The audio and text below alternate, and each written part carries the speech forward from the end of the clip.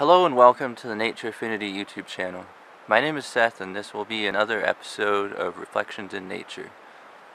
Here we will be talking about possible attributes of a wealthy mindset.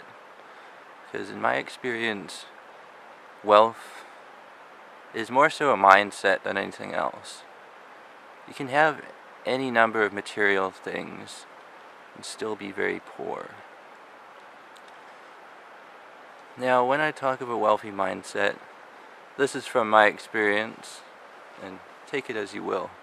But number one is your health.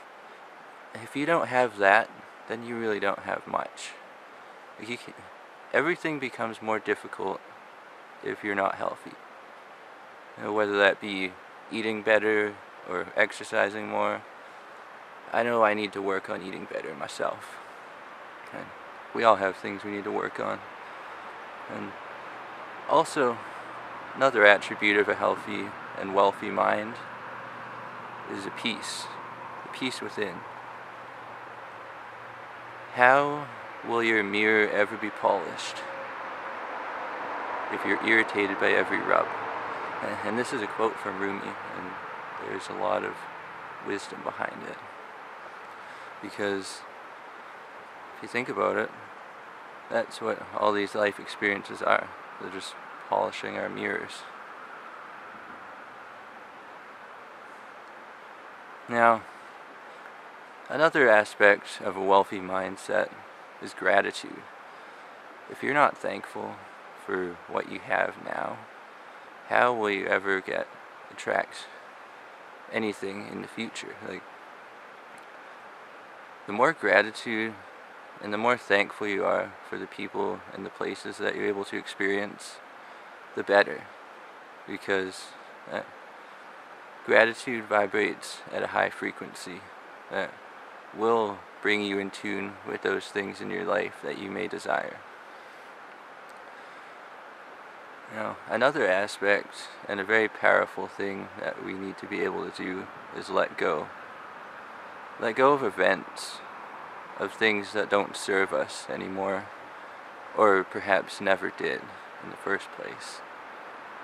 Treat every event as a learning experience. There are no mistakes, there are just stepping stones in order to actualize more of yourself. We didn't come here to become anything that we are not already. Just remember that, and it'll take the pressure off completely.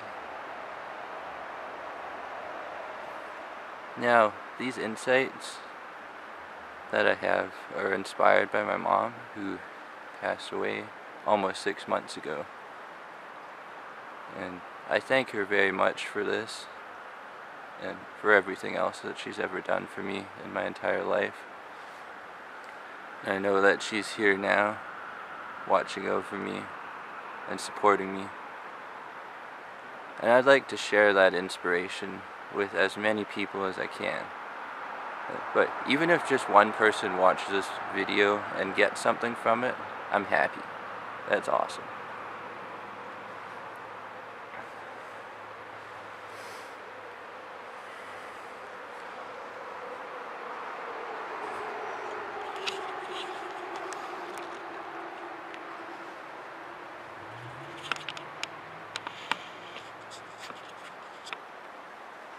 Now, about 6 months ago, my mom went off the highway here, and she went down this entire 50-meter embankment into the river. And the day after, I came down to this beach, see her truck twisted, sitting in the water. It was hard for me to accept. It really was. But I have accepted it now, and I know that with this acceptance I can move forwards, and anything else will be a lot more easy to accept. This has got to be the hardest thing that I've ever had to accept in my entire life.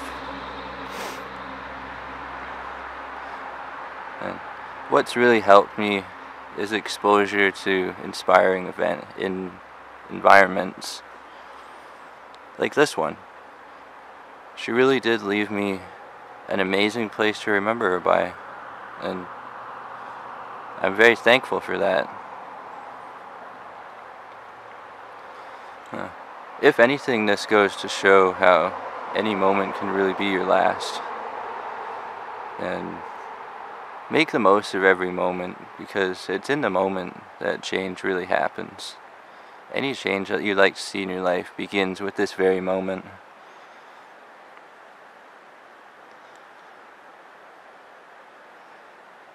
And expressing love and compassion for those around you is also extremely wealthy and a rich mindset, because when you do that, you understand that nobody's doing anything to you.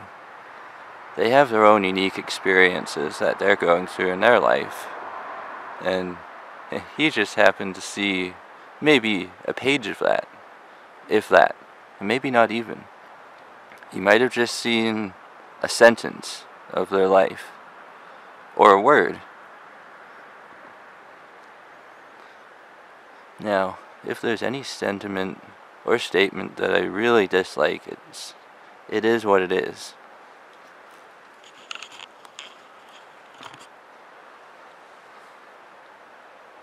Guys, it is not what it is. It's what you make of it. Every event in this universe is neutral. It's us that attaches the connotations, positive, negative, otherwise. So we can make the change. We can view every event as neutral, and that way we don't have to be reactionary to it. We just observe it and understand it.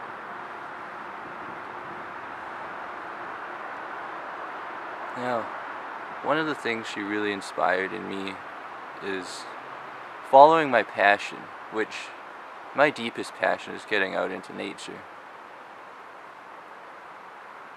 And she really left me an amazing place to remember her by on the highway here, on the Salmon River. And for that, I'm deeply inspired,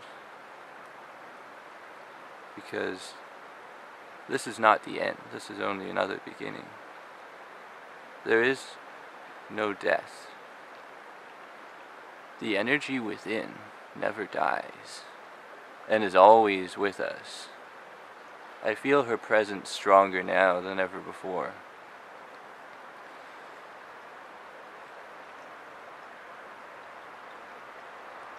Now, another aspect of a wealthy mind is the ability to collaborate with others. Competition is an illusion. There is no competition between unique experiences. There's only collaboration.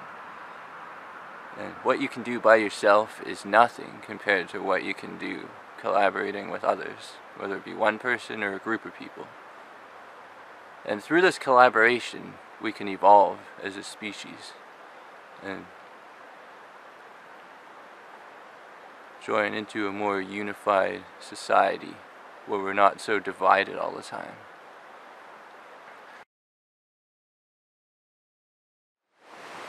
Hello everyone, welcome back to the video. My battery died at the river, and then my car battery died at the same time, like when I was coming back. So that basically catalyzed this whole trip and why I'm right here to go get a new battery in town. And I don't know if you can see around here, there's a little bit of snow.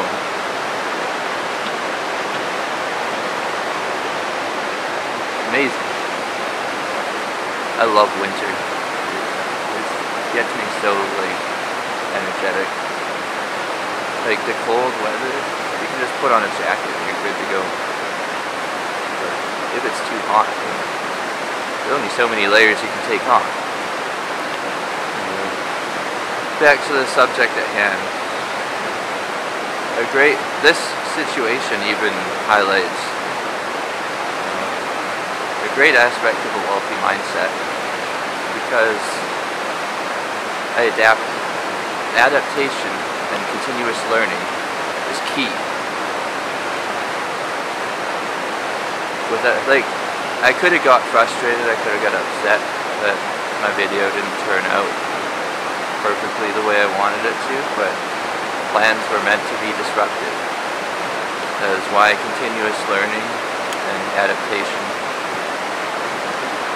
will bring you the most ideal results in the long run. Another aspect that I'd like to talk about here is mutual respect. Okay, seek first to understand, and then you will be understood.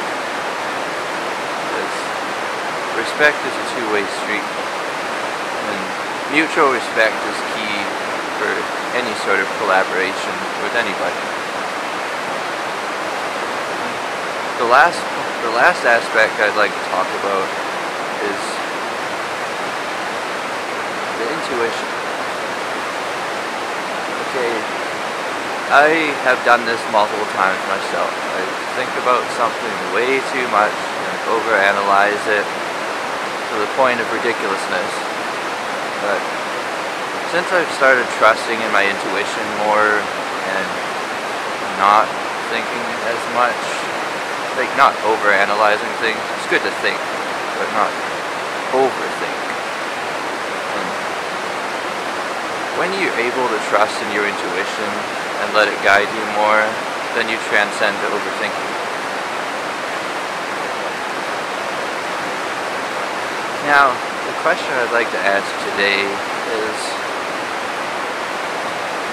the internet, it's an amazing resource.